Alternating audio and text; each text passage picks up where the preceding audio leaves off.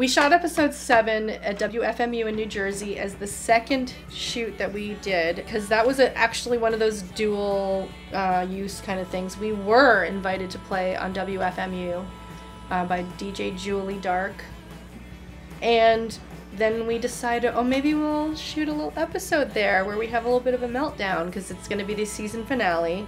So all of the things that have been happening up until then, to Lisa, to the band, to all the members, and it could all come to a boiling point that night, and she can just like, you know what, I'm done. Why am I even doing this? I quit. And she flips out on the air. WFMU, I've actually been on many times, either, I think it was Requiem in White and Morsa Politica. We played like an acoustic set a couple times. So they've been really great to us. We've had a nice relationship with them for a long time. So Julie had been wondering what, you know, she hadn't heard from me in a couple years, and then she was kind of wondering, like, she emailed me and said, what have you been doing? And I said, oh, I have this new band. She said, I'd love to have you guys on. I said, I don't have a band put together right now. It's just a recording. It's basically just a band we put together to record a studio album, and the guitarist is sick and, you know, is probably not going to make it. So I told her when it happens, and she was very patient with me. She waited for maybe a year. Like, I think she waited for a full year until I was like, guess what? We have a band, and on top of that, we have a show. How about this? Julie didn't want to be on camera, so she did a real interview of me, and then we actually played on the air, and then that was, you know, broadcast for the world to hear. And then Carolyn dressed up and portrayed DJ Dark. So, Lisa, you're taking an incredible chance coming back after 12 years of doing what exactly were you doing? I was napping. I was napping and eating chocolate cake. I don't know what I was doing. Carolyn Maher plays DJ Dark, and she's our producer and she's our assistant director, and I was hoping that she could act, and when I saw that she could, I was so relieved. She did such a great job. She's a natural. We see her kind of getting into the whole DJ Dark persona.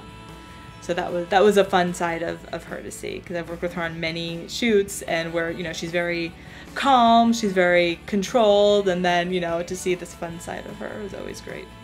It's, you know, not a huge part, but still there's a lot going on, especially makeup-wise. Okay, so this is the makeup that I used through the 80s and 90s as a goth.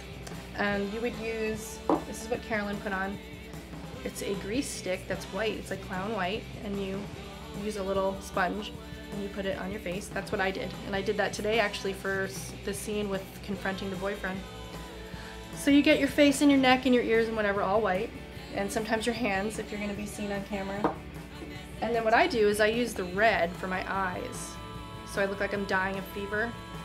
But I would take the sponge and just kind of draw it on the eye, a little bit underneath, and then up to the eyebrow, and then pencil the rest in with black. There was a little bit of makeup for DJ Dark. I remember when Lisa was describing to me sort of the look that she wanted, I thought I had a good idea, so I went into the bathroom, put on, you know, this goth makeup, came back out, and she was like, okay, yeah, but maybe a little bit more.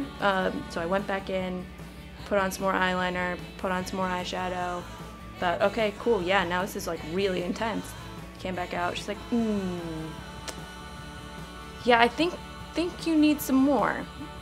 So after a few rounds, we finally had to call somebody else in to really paint my face like a fence. It gave me, yet again, a deeper appreciation for all of our wonderful actors who are on the show, and all the great work that they do over and over and over and over again. It was also just a lot of fun to dress up and pretend to be a DJ for a day. And also AD. I think ADing in costume was probably my favorite part of that.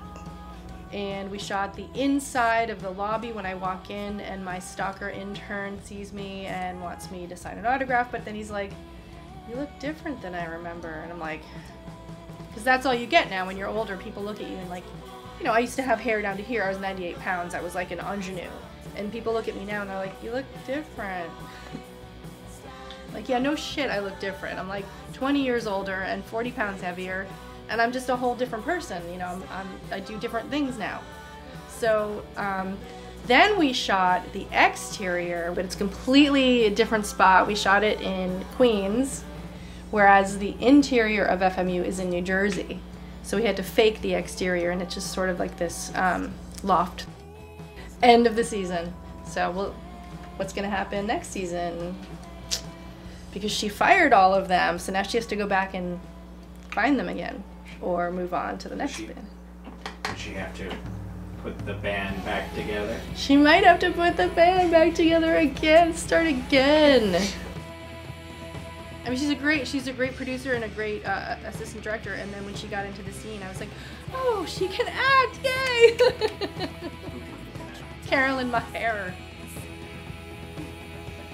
Carolyn Maher. Is that how you pronounce it? Carolyn Maher. Why can't I say that?